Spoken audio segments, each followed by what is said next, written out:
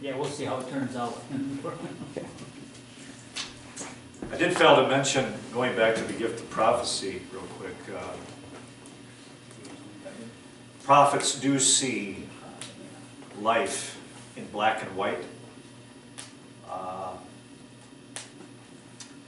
That's a good characteristic, unless it's just extreme.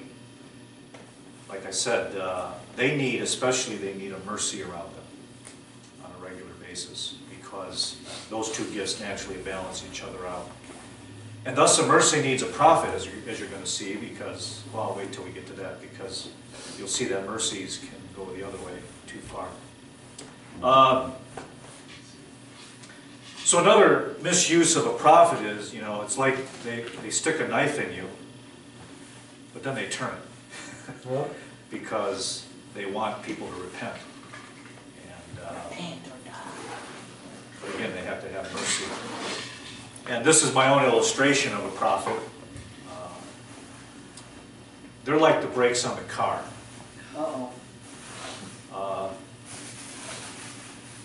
Because, like I said, they seem negative. It's like they're against more than they are for. Stop doing this. Don't do that. That's sin. You can't do that. You can't live like that. So they're like the brakes on a car, but who would want to get in a car without brakes, right? Yeah. But also, the brakes have all the friction, the heat. So they catch a lot of heat because of that gift. So just understand the prophet a little bit more. Okay, we left off with this gift. The giver, or the gift of giving. So, we alluded to this earlier. They have the ability to make wise purchases and investments. Practically speaking, they know how to get a good buy. And they also have the ability to make money. Now, they don't have to be millionaires. Although I know some Christians that are millionaires, and you would never know it if you met them, because they're very humble. But if you knew them, you know that they give large amounts of their money away. Yeah, they have some nice houses, and they drive nice cars too, but the ones I know are giving hundreds of thousands of dollars away. The man that bought us our house, I hardly knew him. Met him once, I think. And he heard my first wife and I were looking for a house to rent because we didn't believe in mortgages.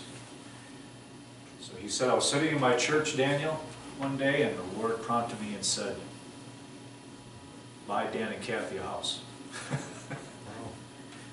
Yeah.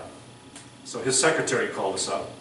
Actually, the secretary of the church he went to, and said, so-and-so, actually my wife took the call, I was here at the office, and we had just had Rachel, his future wife, and we were living in an apartment up in Standale, and if you've had children, you know how once you have a child, your apartment can become small real quick, just all the furniture they have, swinging chair, and crib, changing table, and all that.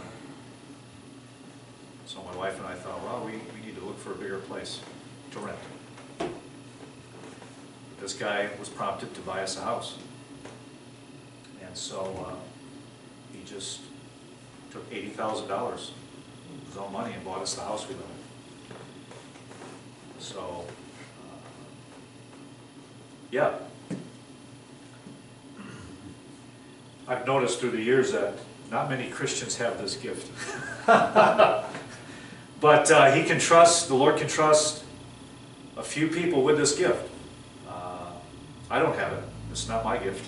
I think I can make wise purchases, but I'm certainly not wealthy. Now, again, you can have this gift and not be wealthy. There's a young man, not young so any longer, but he's in our ministry, and he would be considered poor. But this is his gift. Let's look at some other characteristics. They desire to give quietly to effective projects or ministries. Thus, they avoid pressure of publicity. It's interesting to me, so many of these ministries that beg for money, they're actually turning off givers Yep, by I doing that. agree. They say plant $50, you get $1,000 for full return. All you gotta do is plant the seed. Yeah. Givers reject that kind of pressure. Okay? They attempt to use their giving to motivate others to give, which is okay. They have a real alertness to valid needs, which they fear others might overlook. Thus, they enjoy in meeting needs without the pressure of appeal, as we just talked about. They have a real joy when they know that their gift was an answer to specific prayer. That's why when someone gives to us personally, or to our ministry, and I know their gift is giving, I specifically share with them that their gift was an answer to a specific prayer. Because it just encourages them. If they're married, they have a dependency on their partner's counsel to confirm the amount that they are giving. They are concerned that their gift is high quality. And they desire to feel a part of the work or person to whom they give. Thus, a giver has an ability to discern wise investments. They are motivated to use their assets of time, money, and possessions to advance the work of the Lord. If a person with a gift of giving has limited funds, he is still able to use his ability of recognizing available resources and draw upon them when needed. Bill gives this illustration of a millionaire couple, Christian, that when they would go shopping, they would each go to a separate grocery store. And back in those days when he was telling the story, they had a walkie-talkie. They didn't have cell phones back then. But they each had like a walkie-talkie. And they'd be going down the same aisle with the same produce.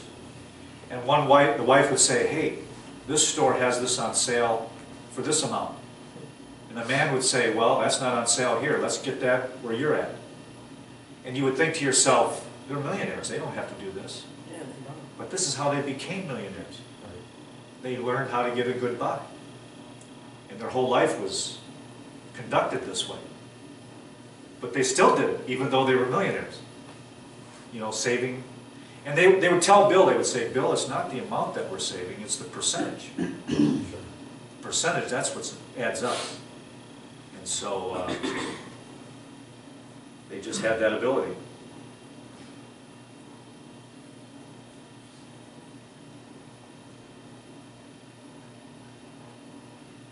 Now, you can imagine how they can misuse their gift or be misunderstood. The need to deal with large sums of money may appear to be a focus on temporal values. That's how others may misunderstand them.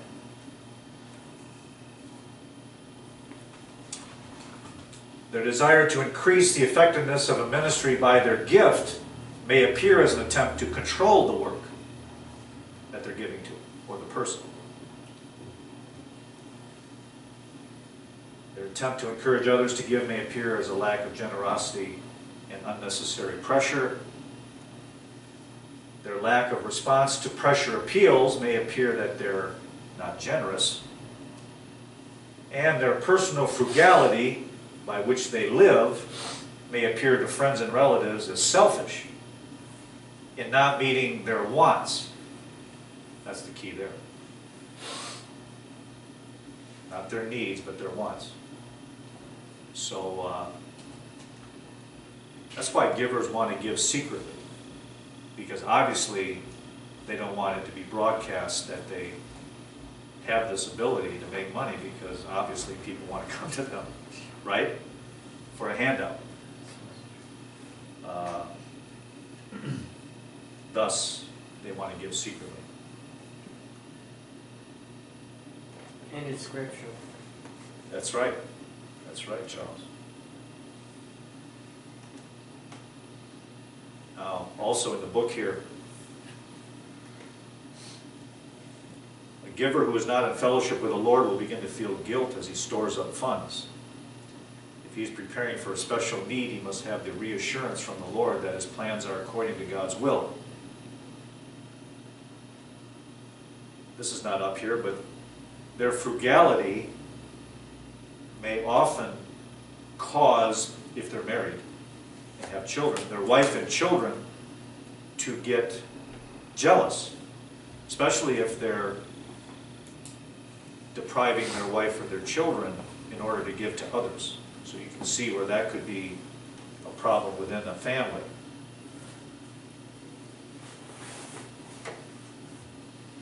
It can also cause people to look to them rather than the Lord. And they can also wait too long to give if they're not listening to the Holy Spirit's leading. Okay, so that's the giver, or the gift of giving.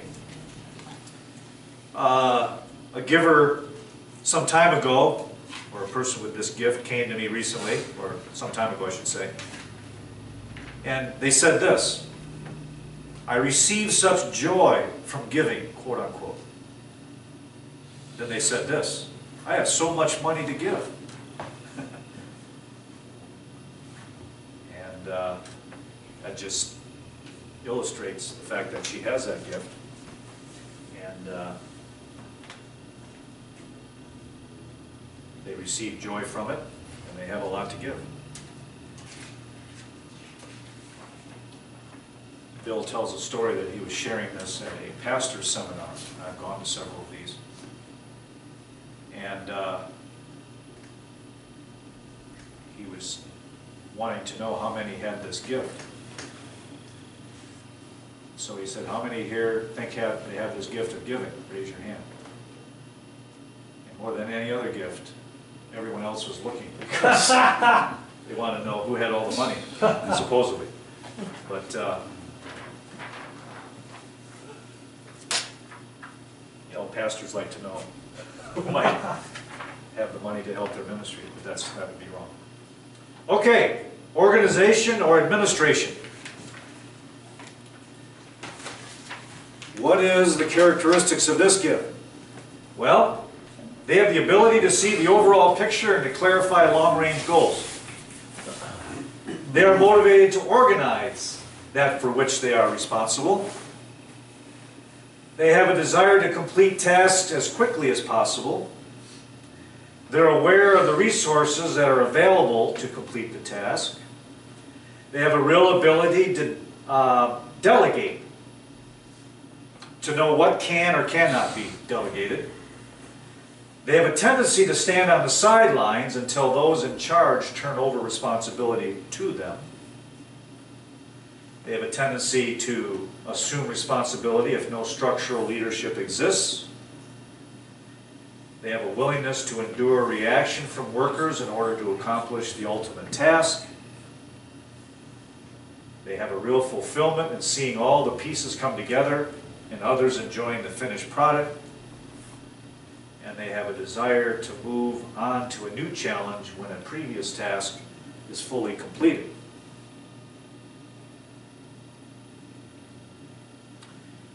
They also have a need that those that work with them are loyal to them. Obviously, this helps complete the task.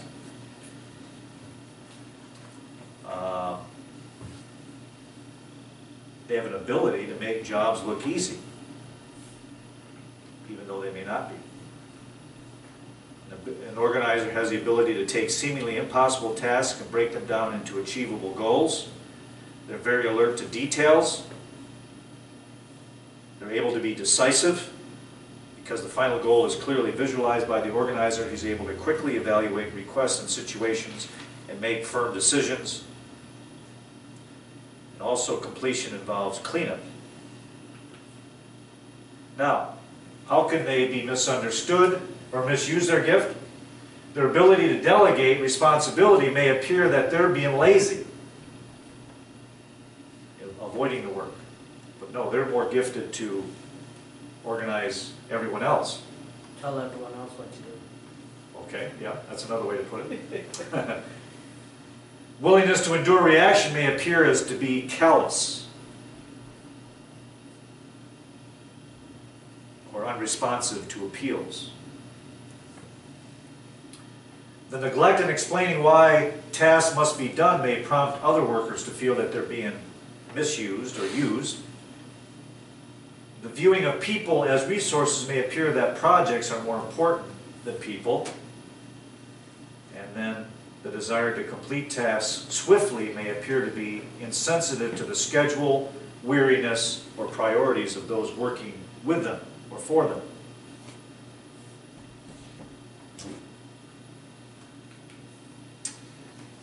This is not on the overhead, but they will be loyal, even show favoritism to those working under them that are more diligent than others. For obvious reasons, they can be more loyal to them.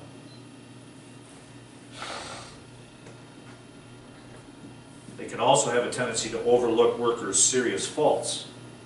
If an organizer is given a position of authority in the local church, he will appoint workers on the basis of their ability to get the job done. If serious character flaws are discovered in the valuable worker, the organizer will be reluctant to dismiss them, because they know overall that that worker can help finish the task. So, that's the organizer. Which brings us to the last gift. The gift of mercy. Or gift of mercy. Okay? The ability to feel an atmosphere of joy or distress in an individual or a group. This is their strong point. Someone was to come again into this room none of us had ever met before, and that person was hurting, even like the opening illustration, even before maybe they would speak. A person with a gift of mercy could sense something is hurting, or someone is hurting. Thus, they are attracted to and understand people who are in distress much quicker than all the other 6 gifts. Thus, they have a desire to remove hurts and bring healing to others. Talked about my first wife having this gift. Often she would say to me, because she knew what I was going to preach on, she would say, "Daniel, now go easy on them. Go easy on them. Don't be so hard on them." That was just her gift speaking. They have a greater concern for mental distress than physical distress. The server would be the opposite, right? The server would be more concerned about physical distress than mental or emotional. An avoidance of firmness unless they see how it will bring benefits. Bill tells the story. If there were 4 Mercies in a car and they were looking for a place to eat, these are 4 Mercies now. They would drive around for hours because they were all afraid to offend or not go to a place the others didn't want to go to.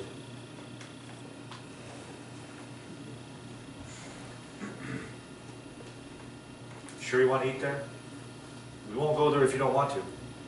Someone would have to just step up and say, let's go here.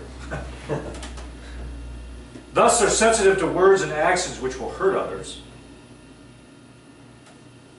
Thus, they also have an ability to discern sincere motives in other people. They're very happy and unified with those who are sensitive to the needs and feelings of others. But they will close their spirit to those who are insincere or insensitive. Interestingly enough, though, people with this gift are drawn to prophets, who are the exact opposite. Mercies are drawn to prophets. The old adage, opposites attract. But interestingly, that they have a tendency to be drawn to prophets. Peter, the apostle, had the gift of prophecy. The apostle John had the gift of mercy.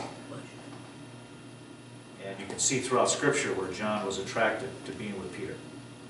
Even though Peter was much more harsh, John was much more merciful. Well, how can they be misunderstood? Their avoidance of firmness may appear to be weak and indecisive.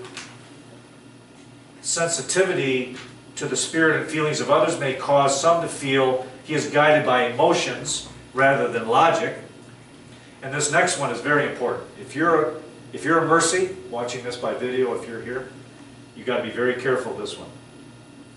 The attraction and understanding of those in distress may be misinterpreted by those of the opposite sex. If someone is in distress emotionally, and a Mercy of the opposite sex shows empathy, obviously the person that's hurting is going to be drawn to that person. And if that person is the opposite sex, they both have to be careful, because then, of course, you've all heard the stories. Counselors that are not aware of this, are not careful, can often fall into immorality with the very person who came to them for help. Follow me on that? Yep. Does that make sense? Yeah. The insensitivity to words and actions which cause hurts may appear to be taking up others' offense. And the ability to detect insincere motives may cause some to feel they are hard to get to know.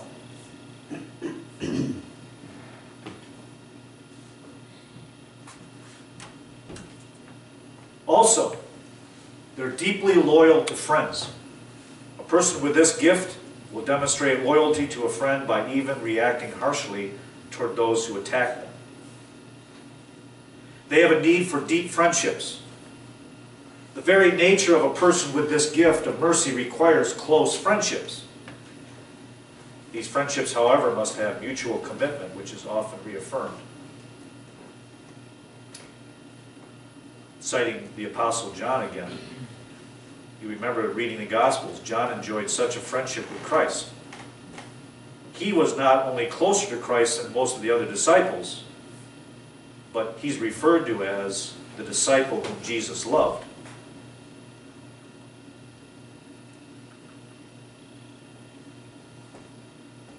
Again, they attract people that are in distress.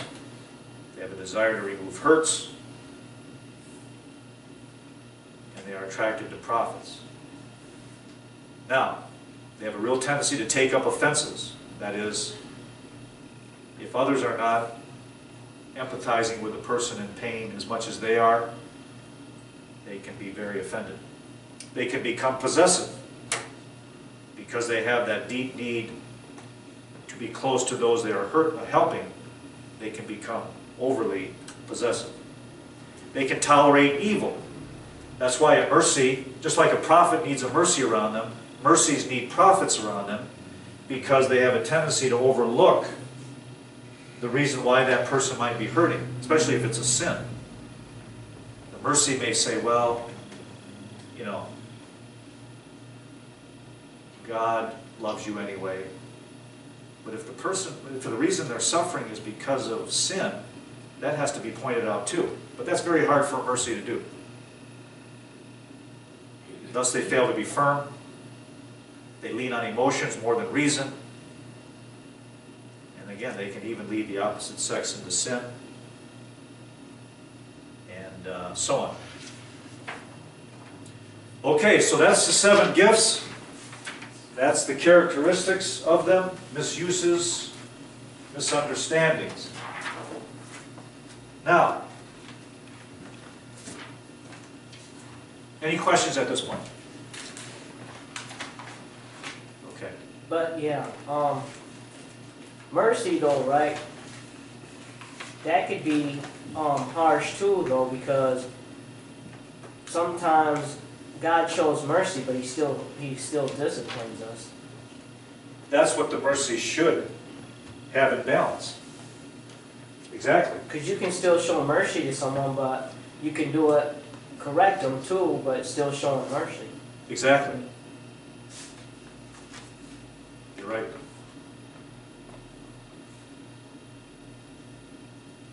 Okay. How far do we show mercy? I mean, is there a line between starting to, if you give too much mercy where now you're just enabling the person? Exactly. Exactly. That's where we have to be filled with the Spirit to be able to discern that fine line. And that's where mercy can go to a prophet especially, and say, look, am I enabling here? Yep. And you see all this, that's why we're a body. And that's the other reason why we only have one of these gifts. Because if one Christian could have all seven, he wouldn't need other Christians. But as you understand this, you understand the idea and the importance of all this being teamwork. In a local church or ministry, you know, often an issue comes up in our small ministry, especially about truth. And sometimes I'll go to Randy and I'll say, Randy, can you search this out? Because he has more time, plus he enjoys research more than I do. And so I'll go to Randy. I'll say, Randy, could you search this out, what the Bible has to say about this, or this particular teacher, for instance. And because his gift is teaching, he enjoys it. He knows where to get the wisdom from. He's very adept now at getting wisdom off the internet. And so I appreciate that about him. And so I'll go to him. I'll glean wisdom from him. Or he'll help in a certain area like that. And that's why I've been praying that we would have all seven gifts represented on our board. Right now we have 6 on the board. We have 3 teachers. We have a mercy. I'm not sure what the other guy's gift is. And you have my gift, which I'm not going to tell you yet. Exploitation.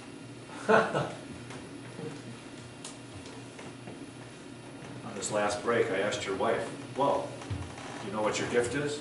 I'm not telling you till the end. It's mercy. I like that firmness. One of those gifts was sped through very fast, so that gift might have, that person might have a gift of shorthand, because I couldn't even read as fast as you went through the admin. Organization. Yeah. You didn't really give examples of the organization as much as you did with the other ones. Yeah. I didn't know somebody who had that, or That's actually my secondary gift. Many people think that's my primary, that know me. But maybe because I'm the director of the mission here, but it's not my primary. I thought you could only have one gift. We do only have one gift, but let me clarify, that's good, Chuck, because I don't have that gift, but I have the strong tendencies of it. The positive tendencies of it. Yeah. So it's not really, it's a misnomer for me to say a secondary gift. It's, I have a lot of its tendencies, but it's not my gift. Okay, Bill came up with these 3 illustrations, and they really illustrate how these gifts work if all 7 gifts are present. First of all, he starts out with a church setting. Let's say 7 men representing each of the spiritual gifts met to organize the ideal church. Here is what each one of them would probably emphasize. Okay? The person with the gift of prophecy would emphasize the need for well-prepared sermons exposing sin, proclaiming righteousness, and warning of judgment to come. The man with the gift of serving would emphasize practical assistance to each member of the church to encourage them and to help them fulfill their responsibilities. The teacher would say, well, we need in-depth Bible studies with special emphasis on the precise meaning of words. The exhorter would say, we need personal counseling and encouragement for each member to assist them in applying the scripture principles in their daily living. The giver would say we need generous programs of financial assistance to missionaries and other ministries. The administrator would say, we need smooth running organization throughout the church so that every phase will be carried out decently and in order. And the mercy would say, no, we need special outreach and concern for precise and varying feelings of individuals with a readiness to meet their needs. That would be perhaps the ideal church. Let's say you were at a family dinner and each of the 7 gifts were represented in the family, and all of a sudden someone dropped the dessert on the floor. Okay? Here's what each of them might say. The prophet would say this. That's what happens when you're not careful. They're motivated to correct that person's life. Mercy. Don't feel so badly. It could have happened to anyone. Motivated to relieve embarrassment. Server. Let me help you clean it up. Motivation to fulfill a need. Teacher. The reason that fell is that it was too heavy on one side. Motivation to discover why it happened. Exhorter. Next time, let's serve the dessert with a meal. Motivation to correct the future. Administration. Jim, would you get the mop? Sue, please help pick it up, and Mary, help me fix another dessert. And you can imagine what the giver would say. I'll be happy to buy a new dessert. Okay? Now, how about if all 7 gifts were represented and they went to visit someone in the hospital who was sick? This is how they might respond. Server. Here's a little gift I brought you. Now, I brought your mail in, fed your dog, watered your plants, and washed your dishes. Okay? Mercy. I can't begin to tell you how I felt when I learned you were sick. How do you feel now? Organizer. Don't worry about a thing. I've assigned your job to 4 others in the office. Prophet. What is God trying to say to you through this illness? Is there some sin you haven't confessed yet? Exhorter. How can we use what you're learning to help others in the future? Giver. You have insurance to cover this kind of illness? Teacher. I did some research on your illness and I believe I can explain what's happening. So, that's how the 7 gifts might work in those situations. Okay. Now, if you're here or watching by way of video, and you've narrowed it down to 2 or 3 possibilities, these questions might help you. Let's say you're struggling whether to know it's prophecy or teaching. Well, ask yourself this. If you're limited to either doing research for a lesson or presenting that lesson, which would you choose? Okay, think about that. If you're limited to either doing the research or presenting it, well, obviously the teacher would enjoy more doing the research, and the prophet would enjoy more presenting it. Do you enjoy research in order to present that which you have learned, or in order to clarify and prove that which has been taught? So it's again obvious the teacher would be motivated to do the research to clarify and prove. The prophet would be to present. How about if you were struggling between whether a prophecy or exhorter? Ask yourself this: do you enjoy speaking more to a group or to an individual? Because again, a prophet enjoys the group, exhorter enjoys the individual. Not that they can't speak to a group, but even with a group, an exhorter would, in their mind, be thinking they're only talking to one person, even though a group would be present. When speaking to a group, do you receive greater joy from seeing an immediate response of commitment, or do you enjoy the opportunity to counsel as a result of the speaking? Do you enjoy personal follow-up to encourage spiritual growth, or in order to confirm and strengthen the commitment that a person has made? How about between serving or mercy? Are you more comfortable in helping to meet the practical needs of others, or meeting their mental and emotional needs? So that's an easy one. Teaching or mercy? Are you more concerned with the atmosphere of a worship service, or the scriptural pattern of a worship service? Serving or ruling? If you were given the responsibility to organize for activity, would you prefer delegating the responsibilities to others, or perform most of the responsibilities yourself? Which do you enjoy most, short-range projects or long-range projects? By the way these gifts work, I've already alluded to it. Profit and mercy are opposites. Is it exhorting and serving? Then you have exhorting, serving, organizing, or would it be organizing, serving? I forget now. But giving stands alone. That's kind of, that one stands alone. But definitely profit, mercy, organizing, serving, exhorting, teaching. There you go. That's the six that kind of are opposites of each other.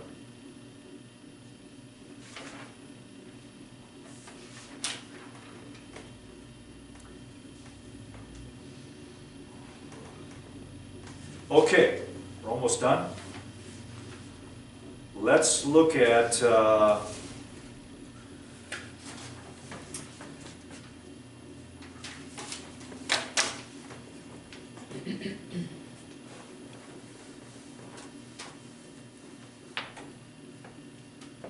what the handout has to say about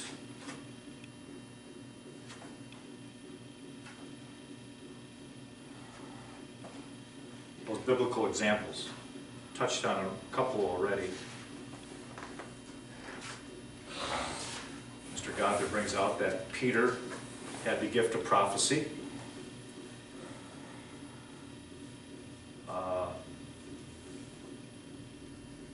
Let's go back to Romans real quick. I need to clarify something there. Romans 12.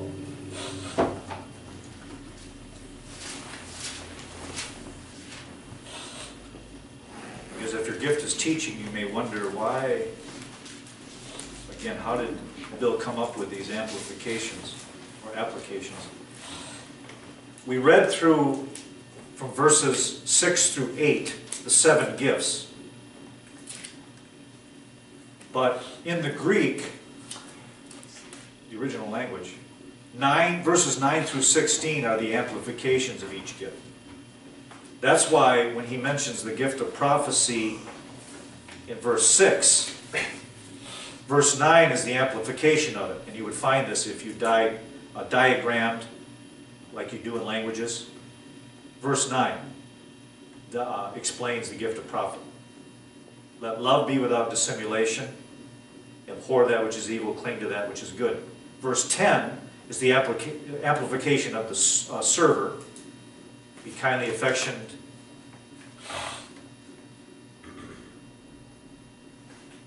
one to another, showing brotherly love, in honor preferring one another. Teacher, verse 11, not slothful in business, fervent in spirit, serving the Lord. Exhorter, verse 12, rejoicing in hope, patient in tribulation, continuing instant in prayer. It's interesting, most exhorters I know, they are weak when it comes to their prayer life. And I guess that's why the Holy Spirit, through Paul, is saying, you exhorters, you have to pay a special attention to being instant in prayer. Giving is the next, and that's where verse 13 describes, distributing to the necessity of saints, given to hospitality. He that rules, or administration, is verse 14. Bless them which persecute you, bless and curse not. And then mercy, verse 15. You're able to rejoice with them that rejoice, and weep with them that weep. So again, the mercy is not only have the real ability to empathize with the hurting, but also rejoice with those that are happy. So Peter illustrates the prophet. You can get this in the book if you purchase one. Timothy.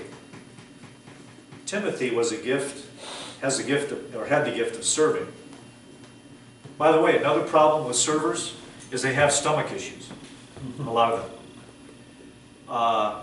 And I've seen this to be true with different servers I know. My present wife, she has digestive problems. And they flare up from time to time. That's her gift. And again, they can overwork themselves. And they also have a tendency to have that inner tension that physical problems can come from. Thus, we know Timothy had this gift because Paul told him, take a little grape juice for your stomach ailments. So apparently Timothy had some issues.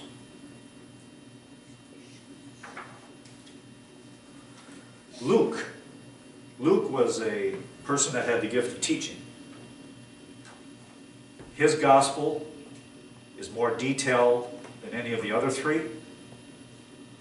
He wrote the book of Acts, and he starts out by saying, you've heard some of these stories before, but I'm going to write this book, I'm going to write to you, Theophilus, to explain them in more detail. So, he illustrates that gift. I said Paul was an exhorter. You read his writings, again, always exhorting his readers to more maturity, giving steps of action, illustrations.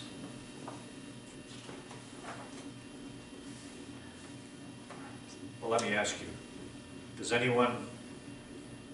can anyone here think of a person that might have had the gift of giving in the Bible, in the New Testament? Barnabas? Did he sell everything to give to the apostles? Barnabas? Was it Barnabas? Mm-hmm. Did he sell I'm thinking of the couple too. Well, Ananias and Sapphira? No. They lied. They lied, but they did give a lot to the church. They just lied about it. No, they tried to make it look bigger than it was. Another couple, you We mean? get struck down. No, I'm thinking of that couple. Oh, They did it so they took. I know what they did was wrong, but they still gave a lot, it says. well, they were trying to copy Barnabas. They saw what Barnabas did, so they emulated Point. him, but then lied. Good point. Yeah, but they did it to make it look bigger than it was though, because he said, "Did you sell the land for so much?" And yay, because they Yeah, kept that was the back problem, part they of it. lied. Well, They Matthew didn't was give the full amount to the church. They kept back part of it. Matthew's That's why they were illustration. struck down. Matthew's the illustration? Matthew. Oh. Yep. Not only was he a converted tax collector, but He was struck his down. gospel talks more about money than the other gospels. Now, Bill goes to the Old Testament to illustrate the gift of giver, or the gift of administration. That would be Nehemiah. You know, rebuilding the walls. How he was able to delegate and all that.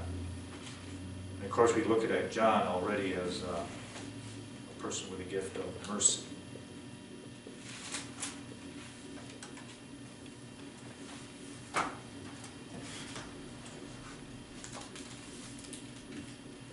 Well, that's it. Is love Any questions before we conclude? Go ahead, is Charles. love the same thing as mercy? Or are they two separate things? I would say mercy is a part of love.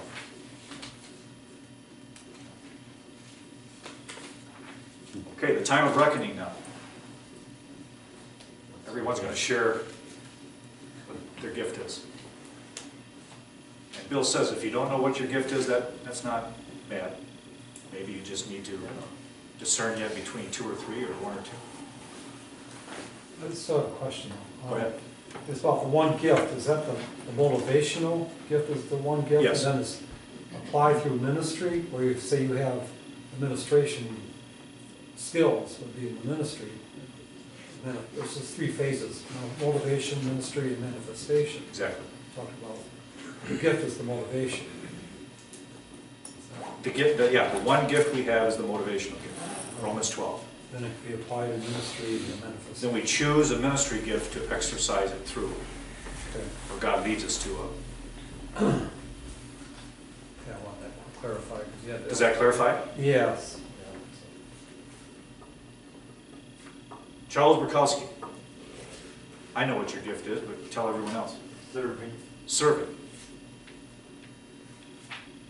Robin Dana. Probably exhortation. Probably. Yeah, You have a strong. no, I see in life, different times, there's different gifts that might come into action according to the situation, because I can see a little bit of all of them, almost.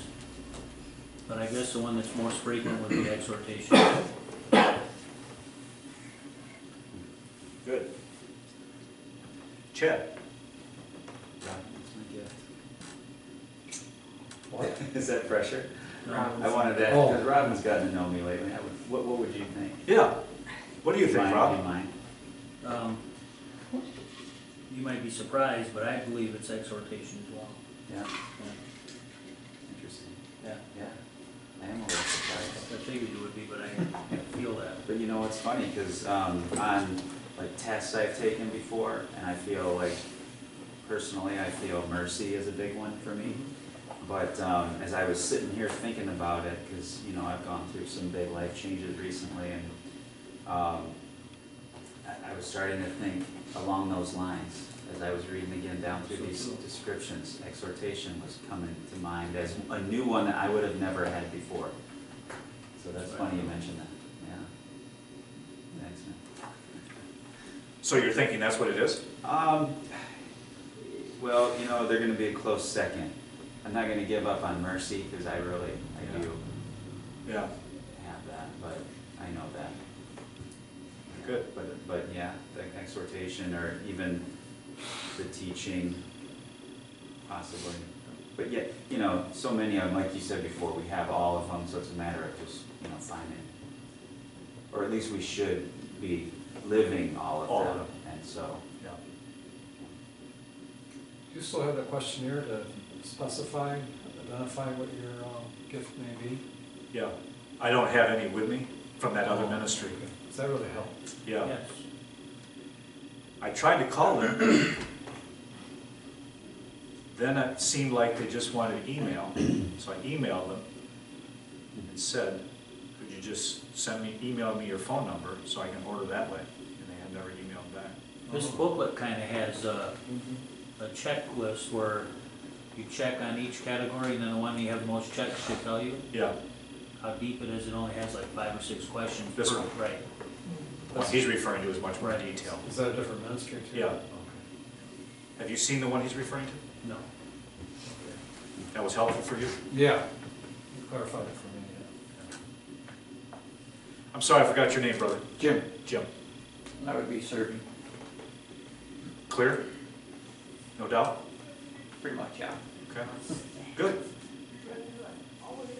Adam Woodwike, Well, you gave me a test a while ago. the one he's referring to. Yep. I mean, a lot of my traits go to mercy, but overall, I mean, my gift is giving, I guess. But yeah. I knew that was gonna happen. Secret. Yeah. Thanks for Keep making it safe. Thanks for making me say it. But Amen. But Adam is going to be my son-in-law, Lord willing, August 1st, and we've been getting to know each other obviously over the last year, and I'm also counseling Adam and my daughter Rachel because I've been asked to do the ceremony. But yeah, you do display a lot of traits of a giver. So. Randall Craig Dykewell, tell the world what your gift is. Still teaching. Still teaching. I enjoy research and details. Charles Johnson Schur. Teaching. Cause I like learning about my faith, and I like studying it, and I like knowing about it. Yeah, I see that. I'd say teaching, cause I've had a lot of time to study it and know what really Scripture says, and not go by what preacher says. But I like knowing, studying. I like to know the facts. Yeah. Well, you're describing a teacher right there. We've only known Charles, what, 6 weeks? About 2 months. About 2 months. So. Cause I started what? Correct. In February, for a couple months. Yeah. Yeah. Only a couple months. Yeah. Guess I'm it, right? Yeah. Carol Dana. Serving, Pretty clear. serving him mostly, no, Somebody's gotta do it. yeah. Your gift is exhorting, so you exhort her to serve. Combo. Yeah, good combination. How was that? Did I say that was two opposites? You did it first. Yes. Then it became organizing and serving. Exhorting and teaching. It made me laugh at first because both, Yeah, you said exhorting and both your teaching. children are serving and exhorting, so it's, Yeah. Maybe he talks about that here. Let me, somewhere in his publications.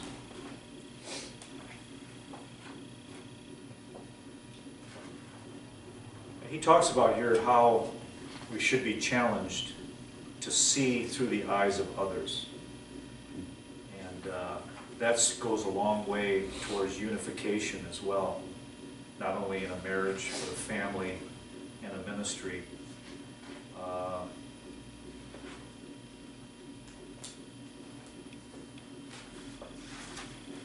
Sorry, he had these opposites. Study. Yeah, Rob's right. In the back, they have that test where you can take a test yourself.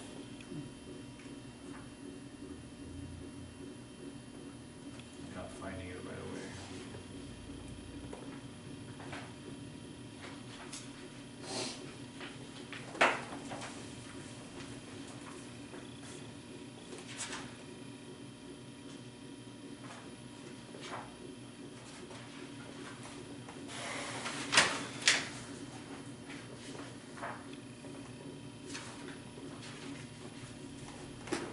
I won't take any more time looking for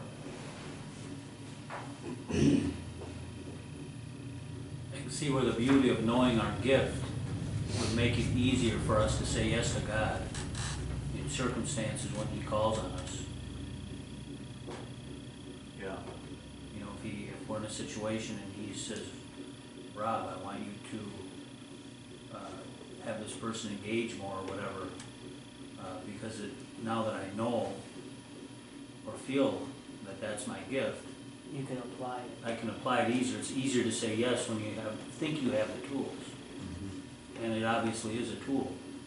There's some good. boldness, Yeah. courage. What's that, Jen? I was just saying, validating that, just gives you boldness and courage, confidence. Yeah. I can see that.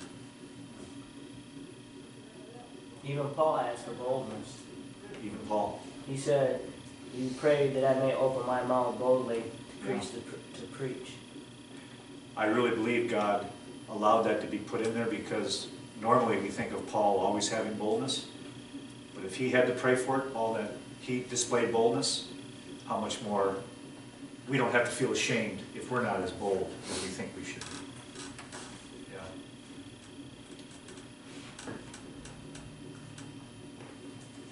Yeah, let's say goodbye. All right. I have a question though.